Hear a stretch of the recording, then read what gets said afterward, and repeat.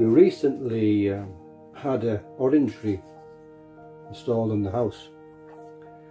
My far better half decided she wanted a little Monet on the walls. So as a painter I thought, why not? I don't want to do exactly the same, but very similar. Let's just see how we got on.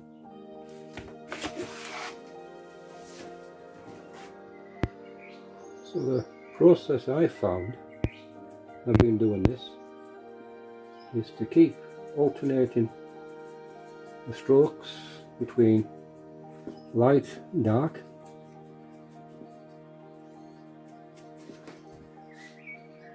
warm and cool, and just build it up. This must be his process, I imagine. It's a very nice way to paint, I must admit. A bit time consuming, but very, very good.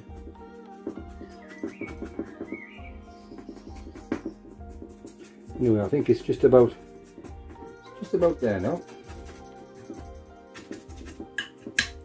Maybe a few little more touches of paler light up here.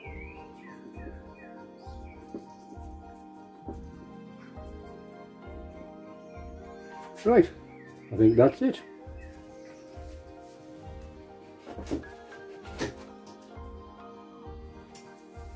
So I've popped it into a frame,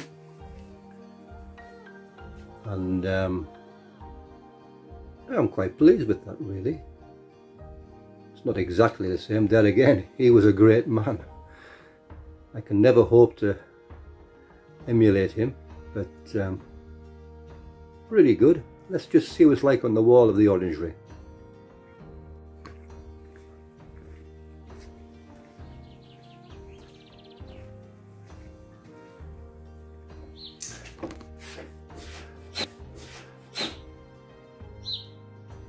Well, I think that will work very well.